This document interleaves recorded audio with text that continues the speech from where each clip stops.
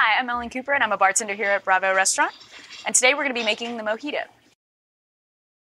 Nobody knows the exact origin of the Mojito, but one story that I like is that Sir Francis Drake and his crew, as they were traveling near Cuba, came down with dysentery and scurvy. Captain! Yes, what is it, man? Some of the crew have taken ill. They want to know what you're going to do about it. We'll throw them overboard, yes? Keep it from spreading. No, it's not that kind of sick. Isn't it? No, look, if I was you, I'd find a nice island to make port. I've heard the natives round here have a cure. Do they? Yes, sir, they do.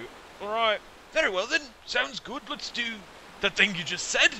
Hop to it. Pip pip. Aye, aye, Captain. And they had to go inland to find a cure. Hello. My mini needy curie. We speak English. Yes, well, why didn't you say so? We did. Just now. Anyway, if your people are sick, we have just the drink.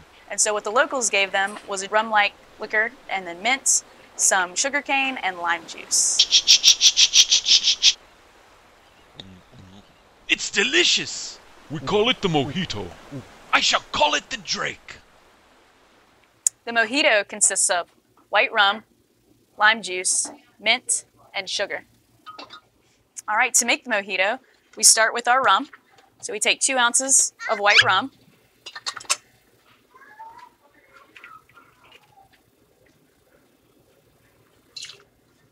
All right. And we'll take 8 to 10 mint leaves. We're going to slap the mint to release the oils in the mint. All right, and then we're going to take a 1/4 ounce of our lime juice.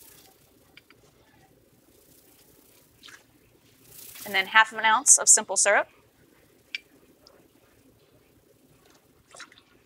Right, and then we're going to shake it. Right, and we're just going to do a slow shake not to break the mint. And there we have the base of our cocktail. And so we'll take a larger pint glass,